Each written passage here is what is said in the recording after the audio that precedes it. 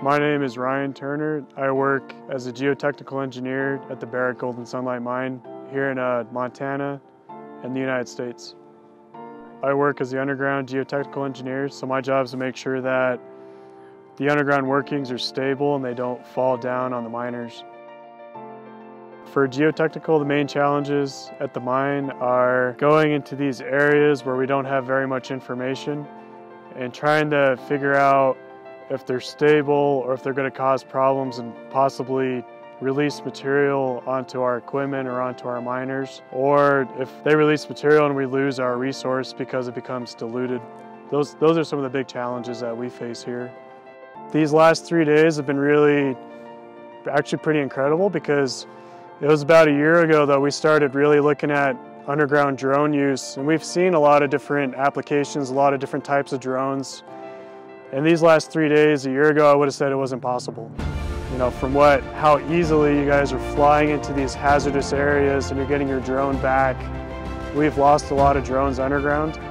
And for us to have 5 drones underground in the last 3 days and for us to not lose any of them, that's really saying something. Starting on day 1, we flew into a stope. It was an area that we wanted to investigate to see how much overbreak had occurred along the ore body, because we saw a significant amount of dilution in our ore recovery. And so when we flew it with the Elios 2, we were able to see a lot of the structures that were releasing material, particularly on the western rib where a large slab had come out. So that imagery looked really good. Day 2, we flew extensively in the 480 stope from the 50-50 level, and we were able to look into that area, investigate where the overbreak was occurring on both sides of the stope, and we could see where large boulders had released down to the levels below. We were able to go down directly above the mucker, where the mucker was operating, and look at the area directly above it to see if there's any loose material directly above the mucker that could potentially release and actually cause damage to the mucker. And I think it was nice to get that footage, because after that we went to the level below, actually show that footage to the mucker operator. He could see what was going on above him. And we gave him the opportunity to also fly the drone as well, and he seemed to really enjoy that. And he had never flown a drone before, and it seemed like he did a good job. We also had one of our geologists, Nicole Russell. She had never flown a drone before, and she was able to successfully fly the Elios 2 as well. So I think that speaks a lot, because a lot of the drone technology we've seen, it's been difficult for people who don't have any experience to just pick it up and actually safely and successfully fly it. So for them to pick up something they've never done before and fly it underground, which is a very harsh environment, and you still have an intact drone at the end of the day, that says a lot. It's very important. So. Today with the Elios 2, we did even more work with it. We investigated the catwalks at the mill, because we have areas where the welds are breaking along the tanks. These tanks are over 12 meters above the ground, so it's really hard for us to safely access them and look at them. But with the Elios 2, we were able to look at those areas, look at where the welds are breaking. Now we can give this footage to our mill maintenance guys and say, hey, these areas need to be repaired. These are the areas that need to be looked at. That saves us a lot of work, and it made it a lot safer for us to go and look at it as well. Underground, we flew the 50-50 again to see if any more overbreak had occurred last night, because the next stope adjacent to it, we had shot a raise.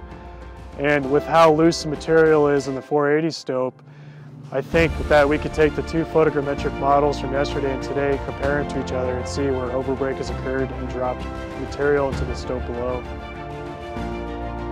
My impression of the Elios 2 is that it's a lot easier to fly. I like the camera on it. It's got a nice 4K camera. The resolution, the imagery looked really nice. You're able to look at a target and focus on it and really capture what we need to look at. I think the quality of the imagery is really high, especially because you can adjust the lighting. And I think that makes a big difference with the ultimate 3D model, the photogrammetric model.